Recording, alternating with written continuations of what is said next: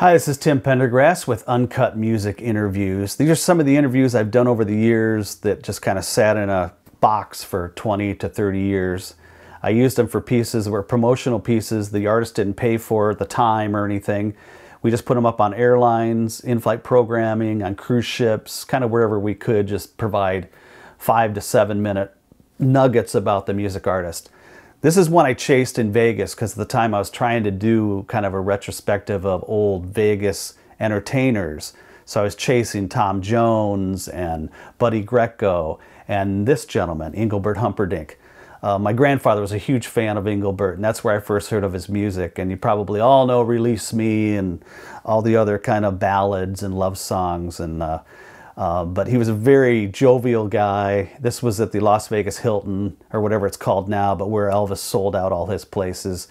And the one cool thing I remember about the interview, we did it beforehand, did a little bit of the sound check, and then they bought us dinner that night, which I thought was very interesting, at a really nice steakhouse inside the Hilton there. So I was like, wow, we're really royalty here, aren't we?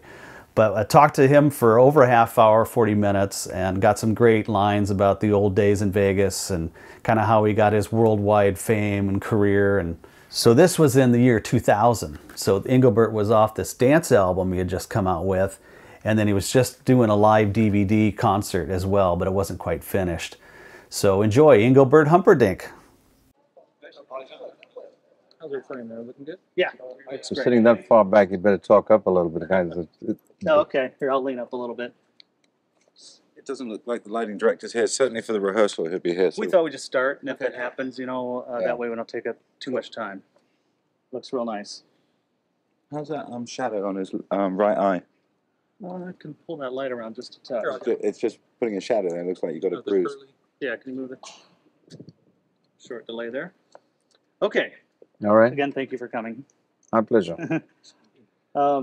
What do you think you're best known for? Well, I guess I'm best known for the ballads that I sing, because it started my life. When I first started, I had all my big smashes around the world were ballads. And I started off with Release Me and Am I That Easy to Forget? There Goes My Everything. I mean, and by the time 1974,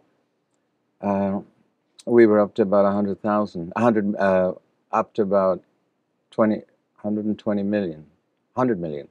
100 million albums. Records sold? Yeah. Wow. That's tremendous. Yeah.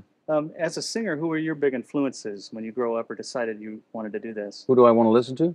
Or back then, what made you start singing? I didn't have anybody specific that I listened to, because I didn't want anything to influence my career. And the way I was going to, and to be an individual, you get easily influenced with music, whatever you listen to. So therefore, you take on their style, or whatever it is. But I do listen to all kinds of music in order to learn, and I pick, if something is really good, I'll pick a little piece out of that, especially when I'm watching performers like that. And if that's good, I might steal a little bit. I used to steal a lot from watching people like Elvis and Sammy and these people. I think if you're going to steal something from somebody, you got to steal from the best. And I'm sure people have stolen from you. Yeah, well, I certainly hope so.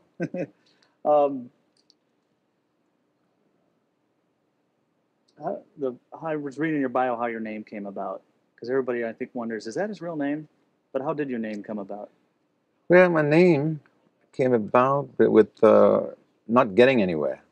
I mean, I tried for years, trying to get off the ground, and you just couldn't do it. And I had my stage name was Jerry Dorsey, but my real name is Arnold George Dorsey. So my manager at that particular time in 1965 was Gordon Mills, and he also managed Tom Jones, and so he thought about this name, this unusual name, this crazy name like Engelbert Humperdinck, a huge name like that, And when he first told me, I fell off the stool laughing. I mean, it was just funny to me because it's very difficult to pronounce. And a lot of people at the beginning of my career found it difficult to pronounce. But after a while, people made fun of it, called me Pumpernickel, this and, all kinds of stuff. But I didn't mind as long as they were making a sound in reference to my name. It was Gordon Mills. He gave me gave me the name, you know, and of course it worked. It went around the world, and people got to know who Engelbert Humperdinck was. The only place I can't use Humperdinck is in Germany. You see, I can't use it in Germany or Austria Because of the composer? because of his relatives. When I first brought it out, there was a little bit of a problem. They complained, and they didn't want me to use the name, but the rest of the world knew me as Engelbert Humperdinck. But I just was Engelbert in Germany. Okay. Doesn't matter, you know. Madonna, Engelbert, Cher. Yeah. In your bio, it also says you do impressions. I mean, you do them in part of your act, or No, when I was singing, very young, I did impressions because I didn't have any hit records, and in order to get work in little clubs and things like that around the country, I had to do something different. So I thought, well, I can't dance. You know, I can now, but I couldn't then, and I can't play an instrument. Not very well. I started off on an instrument on the sax, but I wasn't very good at it. So I thought I'd do something that I was good at. And being a vocal mechanic, you know, I could change my voice to different sort of sounds. So I started doing these impressions in order to get work in the early years. I'm Jerry Lewis and Dean Martin, Sammy, and, you know, I did Elvis too later on. But that was the only reason why I started the impressions. And sometimes in my show, I will keep it in just to show, I go back in time and show the people how I began, and that's why I do that. And it's about 5 minutes. Okay, great. Who do you think your typical fan is? What's my typical fan? Yeah, your typical someone who buys your records and comes to your shows. I mean, are they all over the board, age group? Are they mostly women? Yeah, I think it's all over the board. You know, it's from all ages. I mean, I've got fans that are tiny tots, you know, all the way up to you name the age. But I think it's important to have across the board fans, because it gives you the longevity, you know, and it goes from the mother to the daughter, and you know, and then to their daughter, perhaps, indeed, you know, because I have been in the business now 33 years, and 3 decades is a long time to be in the business, and I think if you don't pick up new fans, then I think you lost something along the way, you know. And that's one of the reasons why I guess I record all kinds of music, you know, in order to, you know, I'm like a ship on the ocean picking up passengers, and that's what I want to do. Great. To be honest with you, my grandfather loved Man Without Love. Yeah? And got me into that when I was 17. I remember he had this 45 that had like 3 songs on one side. I see, yeah. A EPs. compilation type of thing, yeah. And Yeah. it was The Last Waltz, Man Without Love, and I remember all my friends going, "What are you listening to this for? Next is going to be Andy Williams," you know, and I'm like, "Listen to this." Yeah. And as soon as they, you know, were able to get into it, it's like, wow, that guy's got a great voice. Yeah. So I always remember that every time I hear that song now, I think of my grandfather. You know, it's kind of cool. Let me thank your grandfather personally. Yes, thank you. After all these years, why do you keep performing? It's a good question. It's because I love what I do. I just love it. I mean, to this day, it's like walking on stage for the first time every time I walk on stage. The only difference is the fact that I now have people who have seen me many times before, and they are followers and staunch, you know, fans, and they come back, and I really appreciate that, you know, because people who come back and see you time and time again, they know what you do. And if you watch my show, you'll know that all these people have been in to see my show before, you know. So they are very, very staunch followers, and some of the female fans are very militant. If you say anything derogative about me, That's great. Do you ever get stuff thrown on stage from the women? yeah, it still comes on, you know, now and again. Some places they'll throw the panties and things like that on stage, and I could open a shop with the amount of panties I've got. I swear to God, personal fitting would be appropriate. Yeah, yeah. Oh, that's beautiful. Do you ever get tired of singing like the old classics? No, I don't.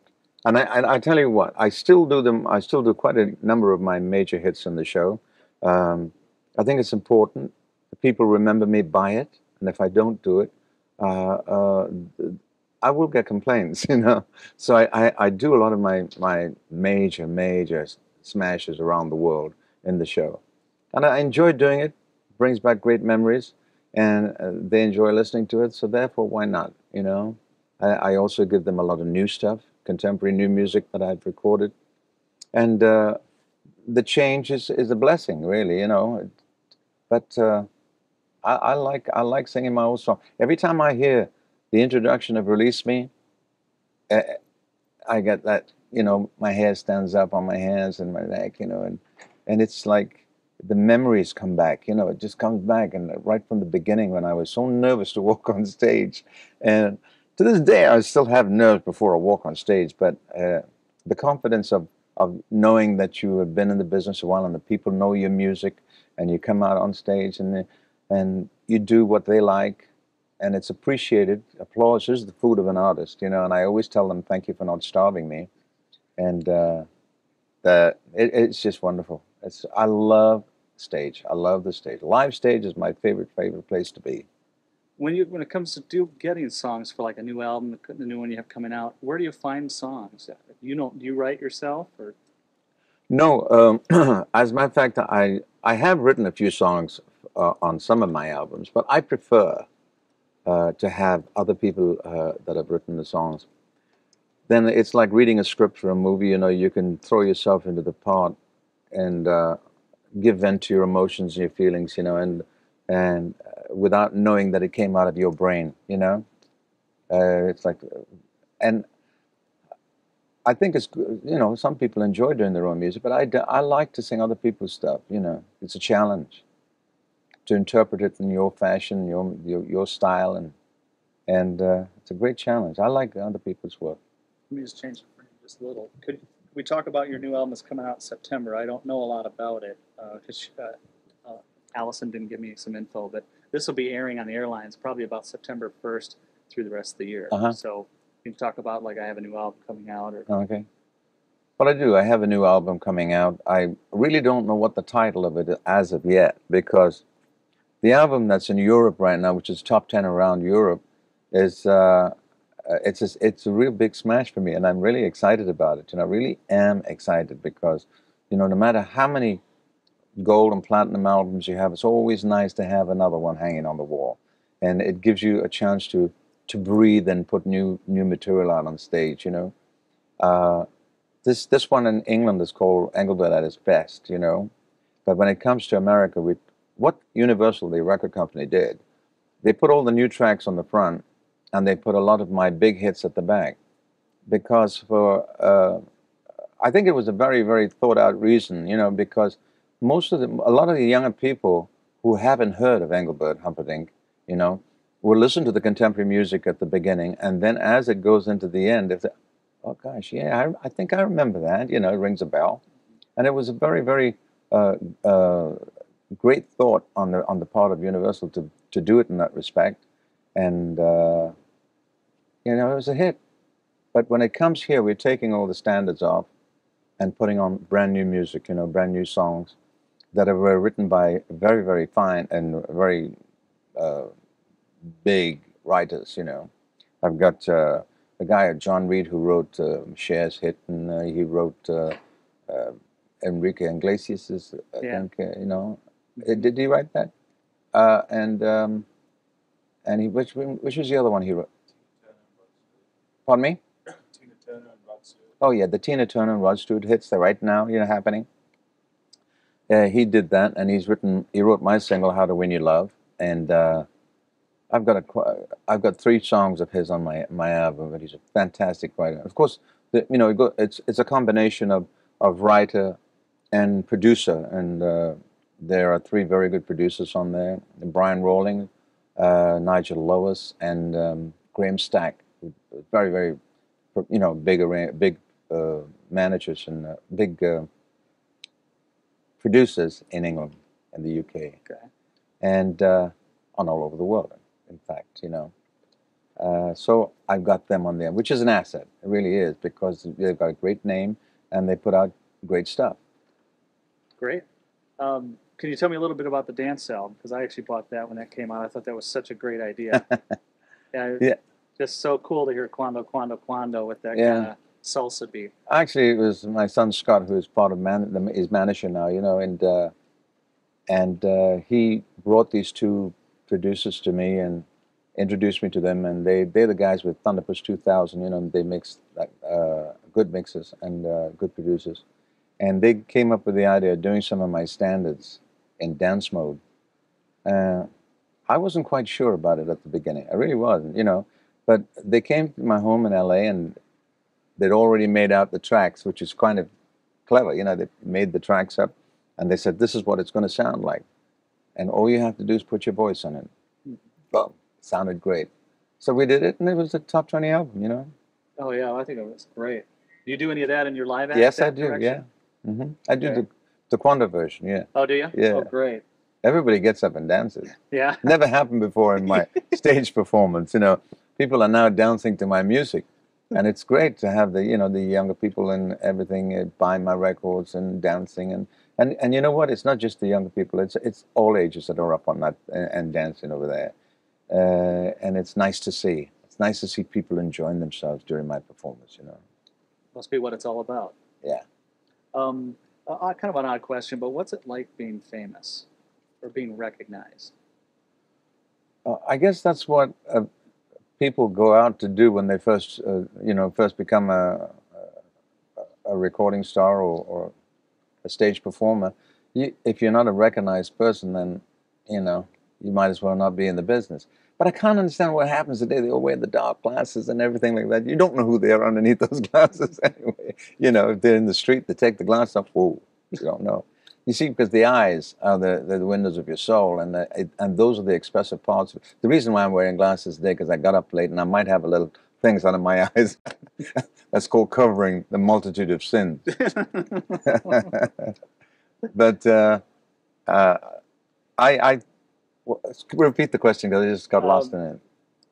Actually, what were we talking about? I just looked at my next question and I lost my spot. Oh, what's it like to be famous? Or yeah, just you go to to be recognized and get a table and all that, or no, to be recognized is quite an accolade actually. You know, to be a person recognized around the world, not only you, but your music around the world. And it's happened to me, and I think I'm very fortunate. I think I'm very fortunate. And when I first started in the business, I had an image that was, immediately recognized. I had the long sideburns, and it just was recognized throughout the world, and everybody changed. I was the first one to bring it to the United States, actually, the long sideburns, and then everybody picked on it, and I got lost in the bunch. That's beautiful. Over your career, is there one single proudest achievement or something that stands out that says, boy, if I had to be over now, I'm glad I did this? Anything that stands out? No. I think every stage performance has equal amount of my life and time and effort. I don't think I could specifically put it into a special moment in my life. No, or a particular place. No. Okay, fair enough. And one last question, and we'll move on to a couple Vegas questions. Over the years, has there been any weird kind of pairings, or have you opened for somebody or someone opened for you, and now looking back at it, it seems kind of never believed that would happen, or played a private party or something? Yeah. Yes, some very famous people have opened for me.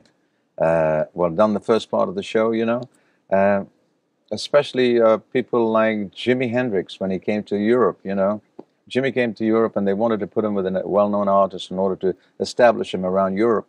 And of course, they put him with me, and he was my opening. He did the first part of the show. I couldn't believe it.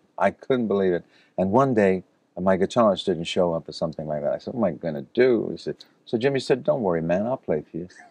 Now that was something. That'll always stay in my mind and in my heart, because this guy was a true great man. Not only a great musician, but a great person, And then there was the Carpenters. They opened for me, Jenny Jones.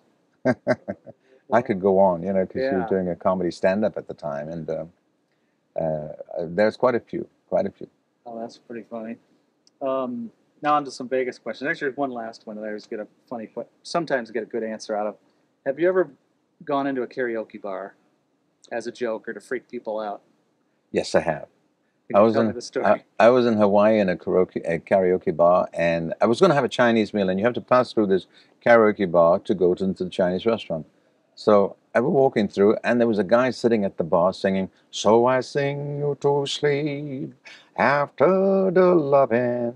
You know, it was an Oriental person, obviously, you know, but Asian. And I thought, I'm going to stand behind him and let him finish the song. So he was into it. He was looking at the monitor, looking at the screen, and paying attention to the song. And when he finished, I tapped him on the shoulder and I said, "Very good." He went, "Thank you." It was quite amusing. So, but you haven't got up and actually sang or sang someone else's song to see No, if they recognize you? I have sang in, like I was in Hong Kong, and after the show we went to a restaurant, and they have karaoke machines in the restaurant over there, in the Japanese restaurants. So they had this machine, and I sang for 2 hours in a private room, obviously. So they opened the slide doors, and everybody was standing over there watching me, watching and listening to me sing. Which is I don't do very often. I must have had a couple of sakes that night. Just to quickly, Justin Hayward of Moody Blues, he's the lead singer. Yeah. I asked him that question. In France, I guess he got in and some guy didn't recognize him. And he goes, "I want to do Nights in White Satin," the biggest Moody Blues song. And the guy goes, "Great, I'll do Funny Valentine if you do Nights in White Satin." So the guy got a bigger applause than Justin did. Did he? And he kind of went, "Yeah." But it's actually pretty funny the way he told the story. I always love that. All right, in Vegas. Do you remember the first time you ever played in Vegas? Yes. It was in 1968. My very first visit here, I was at the Riviera Hotel. And I was standing by the window, looking out of the window, and it was, I don't know, about 1 o'clock in the morning. I was still nervous about the next day, and I saw the big marquee, and I saw them putting my name up in lights. Well, everything started to rumble in my head. Butterflies like you won't believe. I think they must have been coming out of my ears as well. But there was a lot of butterflies happening in me, and when I finally saw the entire thing finished, it was the greatest thrill of my life to say, I'm in Las Vegas, and my name's on the marquee. A little lad from Leicester, England. And it was quite something. It'll always stay in my mind then. What was Vegas like at that time? Were there a lot of other performers? Were the people you wanted to go see? Wow, I can't believe Sammy's playing here. Yeah, well, thing, or? When you think back 30 years ago, all the great performers were around, and working, and it was nice to be able to go and see other performers play, because I used to come in a day earlier, so I could catch 2 shows, 3 in fact. I'd go to a lounge show as well, So I would catch whomever is the big name in town, I would go and catch the show, and then go and see the lounge show. But when I finished my 2 shows a night, we used to come in for a month, do 56 shows in a row, and then have a day off and go to maybe Tahoe, do another 28 shows in a row, And it was hard work, but it was a very enjoyable, and it was different. I mean, Vegas today has grown to an extent that no one can perceive, It's just a jungle of hotels. Done very well, it's done very well. But I think back in those days it was exciting because it was still desert. You felt as if you were still in the desert. And then most performers would suffer with a thing called Vegas throat. Do you know what Vegas throat is? Just too dry, or? No. It's being up all night and not going to bed till 5 and 6 o'clock, 7 o'clock, 8 o'clock, 10 o'clock in the morning. That's what Vegas throat is. Oh, okay. We've been missing lack of sleep. Lack of sleep. Because you see, when we finished the show, we'd go to a lounge show and see a lounge show, and you don't get out of there till 3 o'clock in the morning, And then we go to breakfast, and wait for the sun to rise, then go to bed. Good days. Days still around for you, or you don't do that anymore? I don't do that, no, because the lounge shows are not around anymore. Yeah, they don't go that late. No. Anymore like that. Did other performers early on that time, or even today, do they come see you? Oh yeah, a lot of performers have been to see me, and I will bring up the fact that Elvis did come see me, and when he came, they told me he was there, and the lights went out, and then he walked in after the lights, and sat down. And when I introduced him, he stood up on the booth seat, and he opened his cape, and the audience was absolutely berserk, you know. And it took me about 10 minutes to quieten them down until I said, "Hey, Elvis, it's my show." So I had to bring out one of my big guns, you know, to sing next and go to quiet the audience down. And I did, and I finally quietened them down. But when he came back, you know, it was just magnificent to meet this man, you know. I'll never forget it. Is there any, speaking of Elvis, particularly, I know he played here for like 8 straight years. I know, yeah. Sold out every show or something. Yeah. There's a big plaque out front. I mean, were you friends with him and hung out? Yeah. Or did you go Well, see his shows? I always saw his show, and I go backstage and have a chat with him, and one thing and another. I think it was in the during the Elvis era over here. I was playing here at that particular time with him too, you know, and I think there were 3 people that sold this place out, and that was Elvis, myself, and I believe it was Bill Cosby. And it was quite exciting to be in the same room as the man I admired, you know. Oh yeah, all inspiring, I'm sure. Were any of the Sammy or Frank or those guys around the time that you were spending? Oh yes, they were around. Frank never came to see my show, but I saw his, and I went back and say hello and everything, you know, the usual things. And it was a pleasure to meet him and, you know the man. Dean was one of my favorites, you know. I'll always have good memories for him. I used to have dinner with him a lot of nights in L.A., you know, at the restaurant over there. He was a character, and I loved him. People like Cary Grant, people, you know, all the big names who walk into the show. I don't think it happens so much in today's world, you know, for the simple reason they probably got other things to do. But before, it seemed to be more prevalent in the way of showbiz. Every show business person would pay homage to another showbiz. You know, they'd come in and see a show and pay homage. You know, and I think that was wonderful. I wish it still existed. I believe that it's going to exist tomorrow because one of the legendary figures of Las Vegas is coming to see me, Wayne Newton. You know, and I go see his show, and he's coming in to see mine tomorrow. Oh, great! We're actually we got permission to interview him in 2 weeks. Oh, we're good. Coming back. We tried to get him during this leg, but his schedule didn't permit. But yeah, definitely have to talk to him. I've seen interviews with him. He has great old stories. He's great. He's been here a long time. He's a legend in this place, you know. Okay, great. Tom Jones. There's always been like a comparison or a rivalry, you know. No, Jones. There's no rivalry involved. We were partners at one time, and his music is totally different to mine, and he's got a great voice. I mean, that's one of the reasons why he's still around today, and he loves to work too. He's traipsing all over the world too, you know, and enjoying it, and that's what I like to do. I'm all over the place, you know. Half my life is spent in the air, flying to different countries, which I dearly love. And imagine you go to a foreign country and you're singing your songs, and the people that don't speak your language are singing along with you. That's what karaoke did, you know, and that's wonderful. Oh, that's great. We still okay time-wise? Are you still all right? A couple more questions, or you still okay with a couple more questions? Yes. Okay, thank you. Do you think you've had any influence on any of today's artists, or have people come up to you and said, you know, because of you, I'm in the business, or anything like that? Oh yeah, that's happened.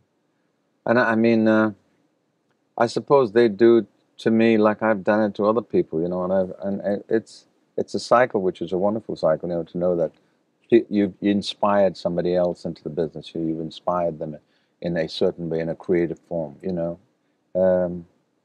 I've been inspired by other people, and I'm sure people have. I appreciate the fact that they've chosen me to say that, to do that.